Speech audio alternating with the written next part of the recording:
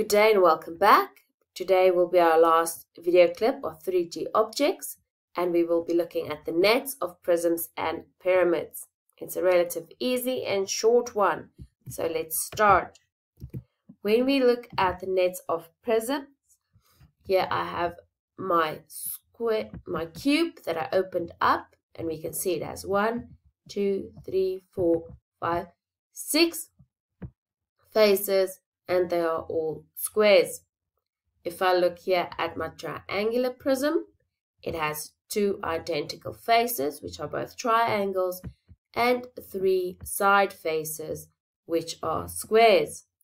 If I look at my rectangular prism, I have my bottom and my top face, which are my base faces. There they are. They are rectangular in shape, and I have my side faces, which are squares and rectangulars. So what can I conclude from this? If I look at all my side faces of prisms, yes, they are all rectangular or squares. If we continue and we look at our first shape here, it has 1, 2, 3, 4, 5, 6, 7, 8, 9 sides. So it's a nanogon, and it's a nanogonal prism. Why a prism? Because of my side faces, which are squares.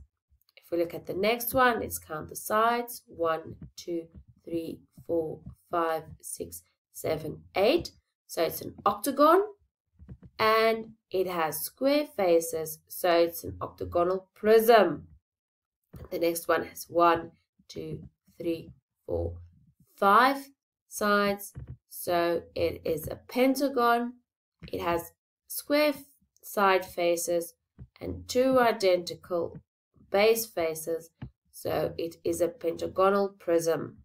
The last one has 6 sides, our base face, so obviously it will be a hexagonal prism since it has square sides. And once again, I can see all my side faces are rectangular or square shaped.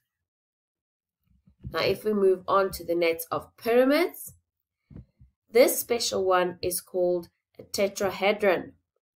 It is a triangular pyramid, and all its faces are triangles. This one folds up, and this one, and this one, and it forms a pyramid. If I look at my square-based pyramid, it has a square and 4 triangles for my side faces. The same goes for my pentagonal pyramid. It has a pentagon at the bottom and 5 triangles that can fold up. So what can I conclude from this? I can conclude all side faces of pyramids are triangular. If we move on to the next one, here's some different nets that you can have. As you can see here, my side faces are much taller or longer than the previous nets. I have a pentagon as a base face, and then I have my triangular side faces. Here I have my square base and my triangular side faces, and here's a different one as well. So let's recap. How do I distinguish between the nets of prisms and pyramids? Prisms have rectangular or square side faces, and pyramids have triangular side faces. Remember, we look at the base face to name it, and then whether it has triangles for pyramids or rectangles or squares for prisms. And that's all I have for you for today.